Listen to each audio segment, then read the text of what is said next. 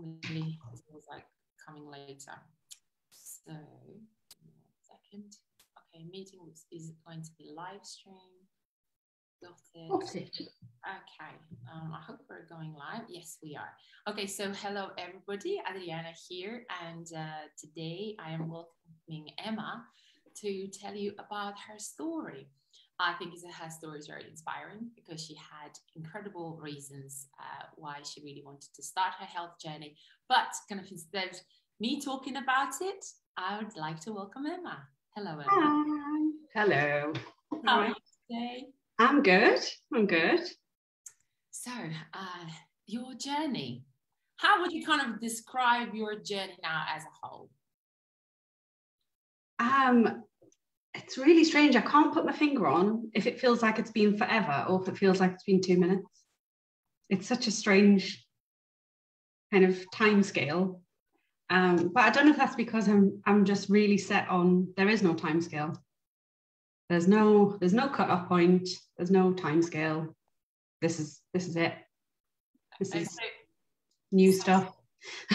It's because when I asked you now, when I was kind of typing what the title is, and I said Emma story, it's like no, journey, and it's kind of like it is a journey. Yeah. So kind of before we kind of start, kind of me asking questions. First, I'd just like to ask you, why did you decide to contact me? What was your reason? Well, I don't know if I'd reached, I don't think I had a pinnacle moment of, I'm really sick of whatever it was. I've done that in the past where I thought, I'm really sick of myself. Really, I must do something. But it was really different this time. So I'd known you for ages and I'd followed all of your stuff. And then I think I just had a bit of a change of the way I was thinking already. And it was almost as if I'd done some accepting of who I was. So I was like, well, say like on social media, I'd done a bit of a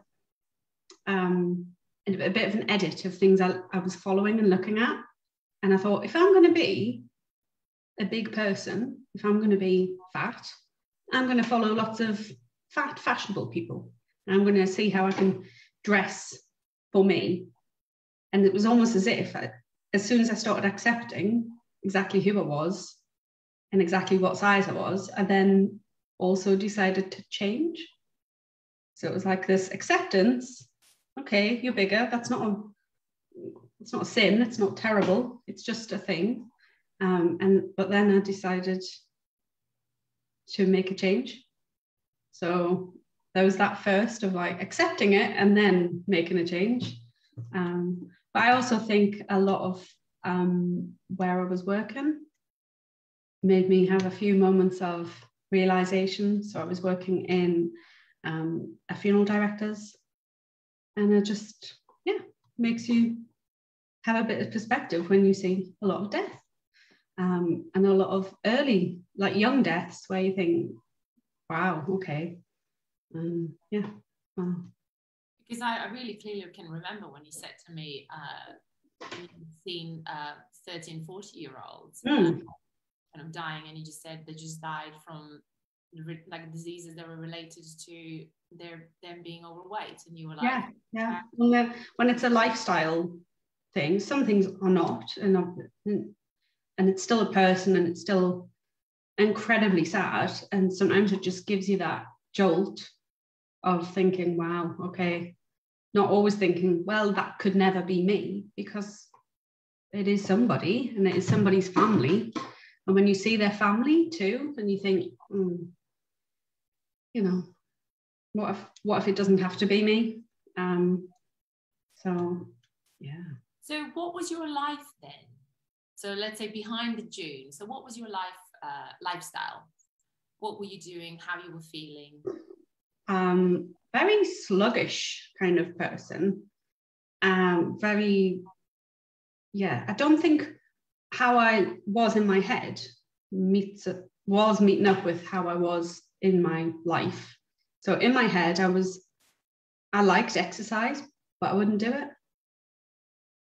So there was just the total mismatch, and there was a mismatch in a lot of things. Like, oh, I want a ordered life, I want organization, I want to be active at the weekend, but it wasn't happening.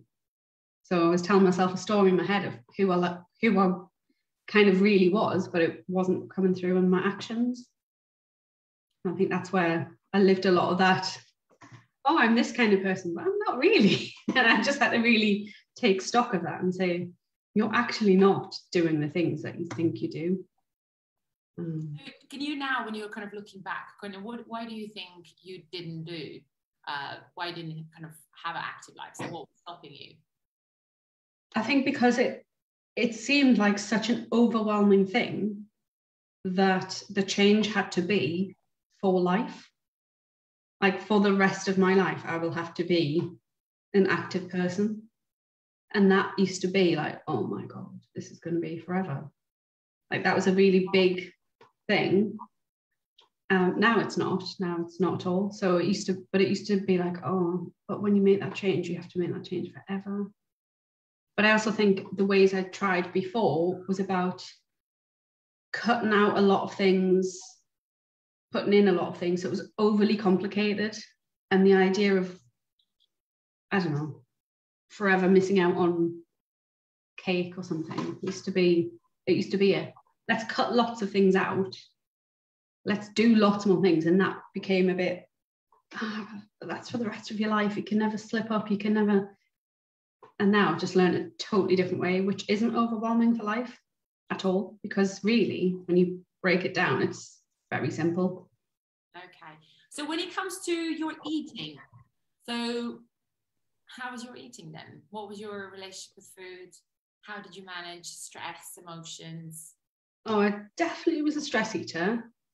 I would overeat chocolate and crisps, all the classic ones. Late in the evening, after you've had a full dinner, I would plan it. It wasn't like it would just happen every night by accident. I would plan that. I would get the supplies in to do that every night without fail. Yeah. I definitely started stress eating chocolate when I was a childminder, which I didn't like doing. Love kids, didn't like being a childminder at all. And when the children left, I would plan to stress eat straight away. Yeah. So I just didn't pay attention to any of these habits as being really bad for my health long term. But I also didn't pay any attention to why I was doing what I was doing. I really thought I didn't dislike myself. I remember when we first started, you were like, do you feel shame or hatred or whatever about your body? And I was a bit like, no, I don't feel that. But I wasn't really showing myself that I did like myself. I was just ignoring everything and just like a numb. Ignore everything, be numb about it, just eat the chocolate. There's no other way. Right? That's just it. Okay, so how did you feel, because you've got a son, Dexter? Yeah. So how did you feel as a parent? So what things that you would be able, what you were able to do then with him? Because obviously we kind of had like really nice conversation about it that kind of really puts you into this journey. Yeah. Like, why? So tell me about it, Paul. Well, things I was doing before, I don't think I was really present with him a lot. I didn't think I really realised what that meant. I thought it was a bit of a forced thing. But just running around with kids, it's, I would always I would be in the background. So as soon as anybody else is on the scene, like Sally, his other mum, or my parents, whatever, I would be very hands off and I would let them do everything. Say like a day at the beach. We live really close to the beach. Let's go to the beach. And if somebody else is there, I would just not be active at all. I would be so tired and so lethargic, and I'd let them, they would be the one. And I thought that was kind of okay because I was with him most of the time. But then you realize I'm missing out on all of that good active stuff. Yeah, that's where the enjoyment of the day is, not, oh, I can relax and somebody else can go and do the active stuff. Okay, so, and now kind of when we fast forward, so from June to now, how much your life has changed since then? Without doubt, And it's no exaggeration. I think absolutely every element of my life has changed. And it's because my thinking has changed. So my thinking has changed, my actions have changed, my actions meet my thinking. I'm just a lot more clear on what I want to do, what I like, what I'm prepared to put myself through, but also like a consistent approach to all things, whether it's this, whether it's learning, whether it's my house, food, organization, stuff with Dexter. You know, it's just a totally different approach to life. And if somebody said, what are you aiming for? And I'm thinking, but the aim is not a big thing in the future. The aim is this kind of content feeling every day. This is really nice. It's what I think I will look back on and say, oh, that's really great part of life, of finding your consistent joy every day, because waiting for this happiness to arrive. I don't think I was particularly unhappy before. I wasn't depressed and things like that, but there's more that I could have been doing, and now I'm doing it, and now I'm feeling it as well. So can you tell me, you mentioned that your thinking has changed. So what did you do that kind of made a shift for you? Writing things down has been really, really helpful for me, and being honest on the page. So writing things down, asking myself questions, or you asking me questions and I'm writing them down, and then I will answer them honestly. That's usually where I can unpick any, when I find myself a little bit stuck or things have got harder, I write them down, usually where I can be honest. And it's usually not that complicated. It's, you know, oh, why am I feeling like this? Hang on. Did I sleep well last night? No, I did not. Okay, it's nearly always sleep. Yeah, so a lot of my thinking has changed from writing things down. I was a massive cynic about writing things down, journaling, meditation. I was so cynical about all of it. It's what other people did. It's not what I do. I have a heart of stone. I don't have feelings. I don't cry. That was my kind of narrative about myself. That I just was a bit of a hard case, and I didn't do all these things. I didn't need to do all these things, but now I'm like, yeah. It just brings me the peace.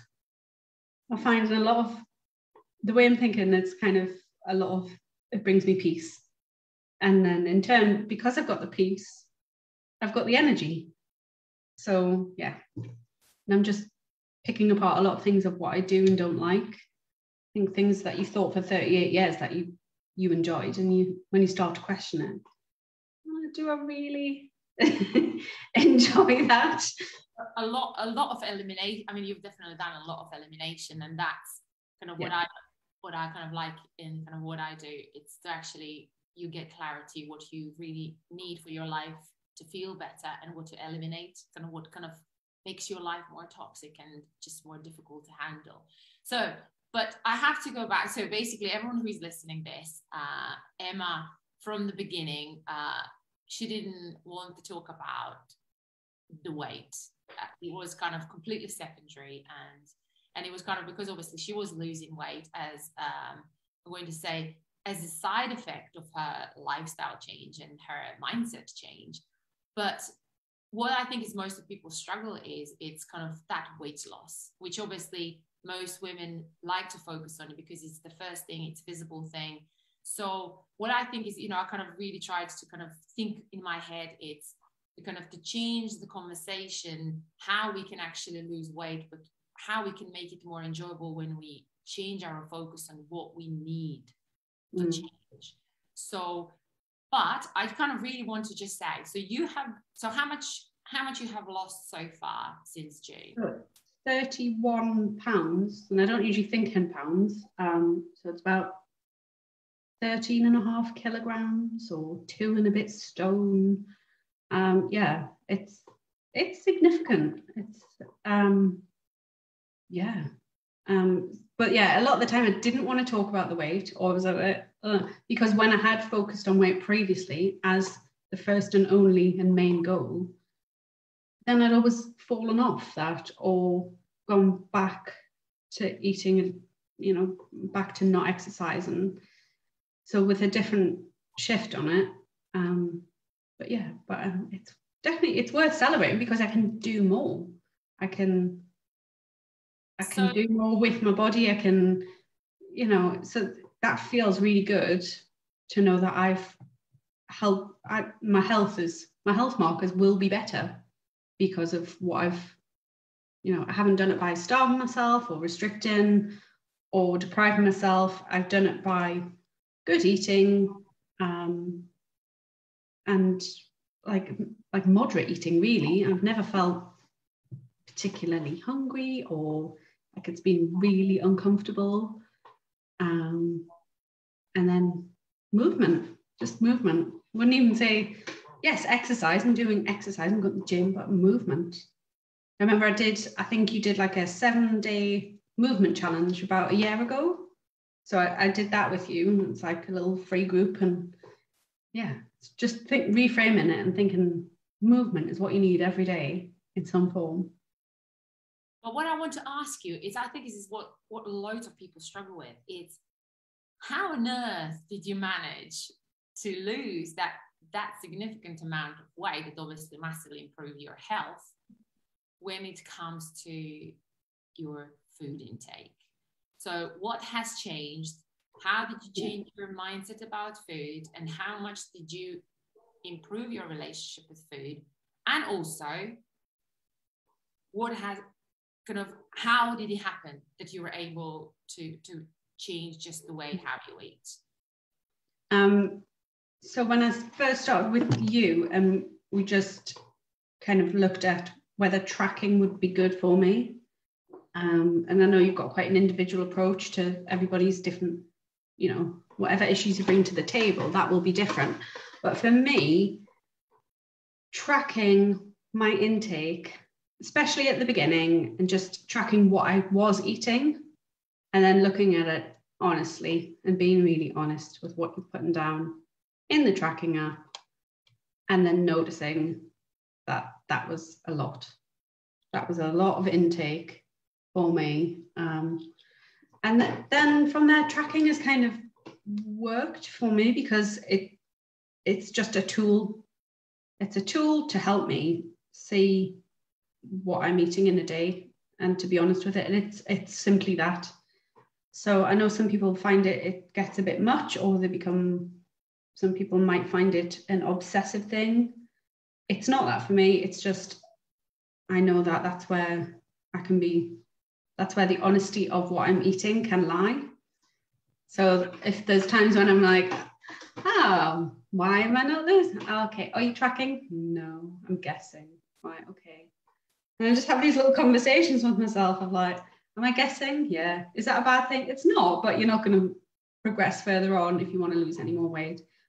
You know, I could say I'm fine where I am, and I'll do maintenance here. That's fine. But I do want to continue. So tracking definitely works for me. And then just simplifying everything. So the app that you use on one of my tasks, it was just simply eat 2 big handfuls of vegetables. Eat a handful of vegetables per day with 2 meals. So that, to me, it just simplifies it down. So that's really easy to do. If you start saying you must have 10 fruit and veg, all different colors, it becomes really complicated. And I don't have a complicated brain.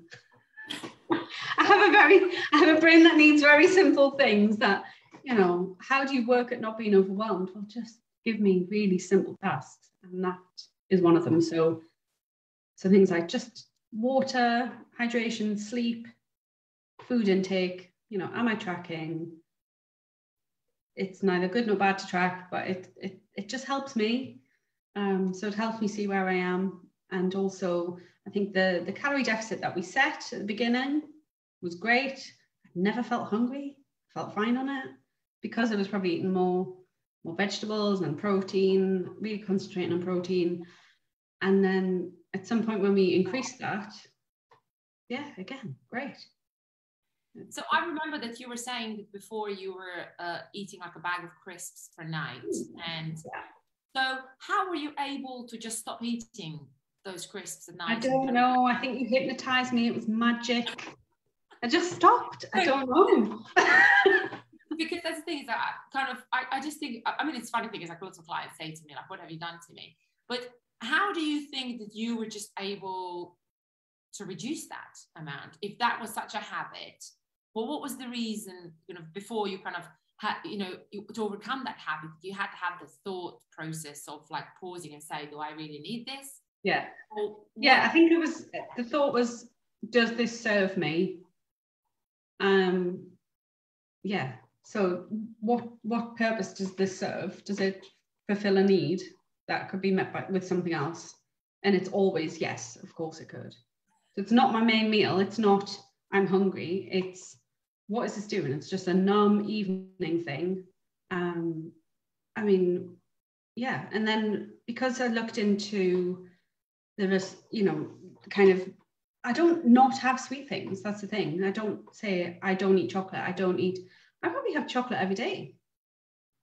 I choose different things and they're lower calorie. They're still satisfying in that way. So I still have some. So the idea of that I stopped overeating in the evening, but I'm not restricting myself. Sounds like a contradiction, but the idea of restriction had to be lifted in order for me to. So I wasn't restricting in the day either. I was eating a breakfast, eating a lunch, eating a dinner. And then, because I know I've talked about this quite a few times. It's something that obviously plays on my mind and I'm not okay with it. Is that I have an allergy to nuts, but it's a really recent allergy, like in the last year and a half or something. And it's just the one thing that I crave. And it just shows that restricting and craving is, they're two the same thing. So craving something is usually from, I haven't let myself eat cake all week and I'm going to have a big binge on the weekend. Yeah. And that, I feel like that about, I could just dive into a jar of peanut butter and I can't. But that's where my brain goes, I love that, because I can't have it. Yeah. I want to ask you something because I think it's really important. So your journey has been months now, since June was that. But I think you signed up like late June. It was very end of June. I don't think I started doing any action until July, like anything, because I did a little while of tracking of what I was just, you said just track what you eat. You were not going on a plan. You're just tracking what you would normally do. And then from there, and really it's no meal plan. That's the thing. I think not having a meal plan is helpful. But I want to ask you now something. In those 5 months, obviously, there's no journey going straight forward. So you had, call it blips or blocks, or challenges. So what was the reason that now, when you're kind of looking back, what was the reason that you've had those challenges? What are they? And how did you overcome them? So some of the blips were linked to maybe what was going on emotionally, and I was having a few things at work where I just was having a bad time. And some of the blips were physically, where I've kind of hurt my back. But I think from the beginning, because I knew this was going to be a long thing, that I always knew I was going to get back to feeling good. Because I don't know, it just feels like there's no other option but to get back to feeling good. So it's the feeling rather than that I must or I should. And then also trying to let go of if you've had a crappy week with exercise and you haven't maybe hit what you usually hit, I'm just starting to realize now that there's no point saying, I should have done that this week, because it's gone, it's done, and beating yourself up about it doesn't help at all. Make yourself feel bad about something in the past just doesn't help. it definitely hasn't helped me in the past of you beat yourself up over what you didn't do. So when we celebrate, especially like, you know, we have group chats and we have what was the wins this week, but quite often they're not anything weight related. Sometimes it can be about feelings or little breakthroughs in your head and things like that. So now looking back and like working with me, I find it really kind of wrapping it up. It's kind of like my program. I just don't think it's kind of a program. I just think it's like working with me. Yeah.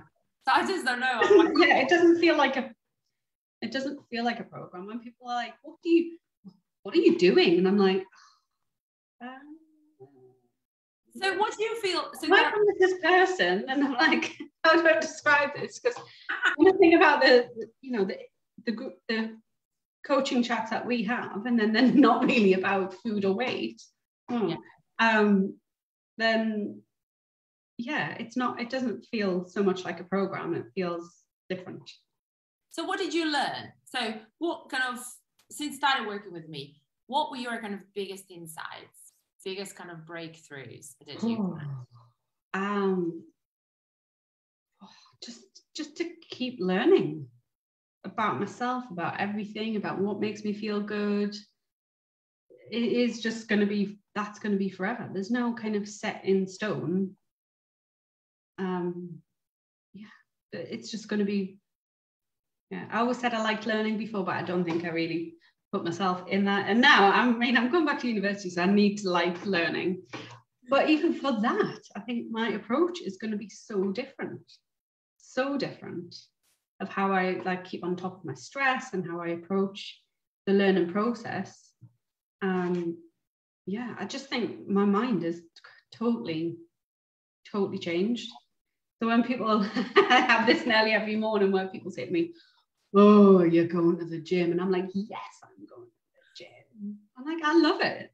I like it. But it's not even, and people say, well, you do get the feeling afterwards. And I'm like, I like it when I'm there as well. I like it when I'm there.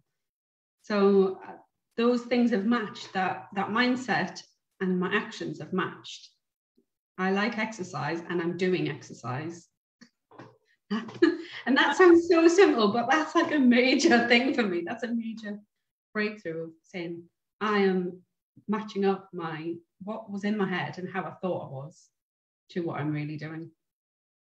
I mean, it's just incredible. It's just been amazing, like, just working with you for like such a long time. And the thing is what I just feel with you, it does feel it's an ongoing thing. So there's no timeline, there's no okay, until this point I want to be a certain way. If you even said to me, I don't want, there was a point that I just like, I was like, your progress photos, and I was like, can I just comment on it, or can I say something? It's like, that's how much you're like, I don't want to talk about it.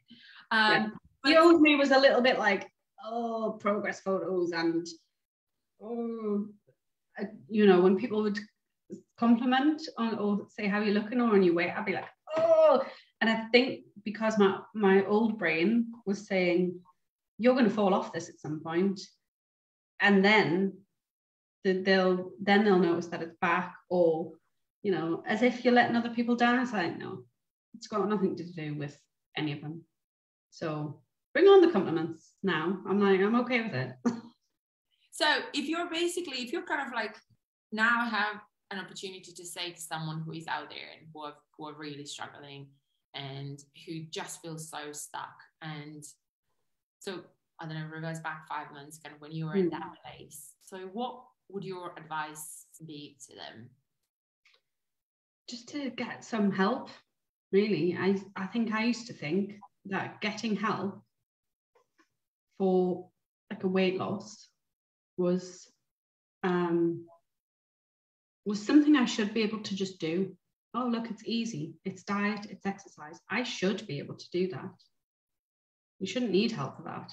But really, once you get the help, and it brings me a lot of peace, which I keep saying. So, but if you can have peace around food, around eating, around, when people talk about comfort eating, but if you can get true comfort without it bringing you any shame or discomfort or guilt afterwards, then that's fantastic. So I'll just take the action and get some help from somebody who can really bring you the peace by learning, by the education side of it, you know, the learning about different mindsets, and things can change, your brain can change, definitely. And then the body follows, and it just follows because you want to take more action. Well, I did. So. And now just kind of to wrap it all up, how would you say did you feel about yourself? With what feelings or emotions are you living day-to-day life? And then just the final thing, how is the motherhood now? I know the questions, but kind of like just to how do you feel about yourself now? What is the main emotion, or how do you feel every day? And how do you feel about motherhood now? I feel really good about myself. I thought I didn't dislike myself before, but I think in hindsight I did. But it was just, and a lot of that was in my head, but it's kind of doing all of the things I've done with a compassionate view towards myself. So as women, we are very hard on ourselves, and we've probably learned it from many generations ago. But I feel really good towards myself, really.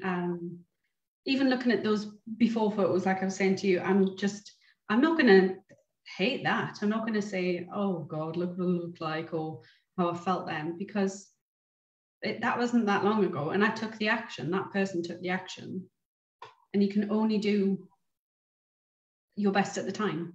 So for a while, you know, if you're doing your best for 10 years and you go, oh my God, I feel like I've woken up out of being in a big slouchy coma for 10 years. Okay, but try not to hate that person, because that person was doing their best at the time.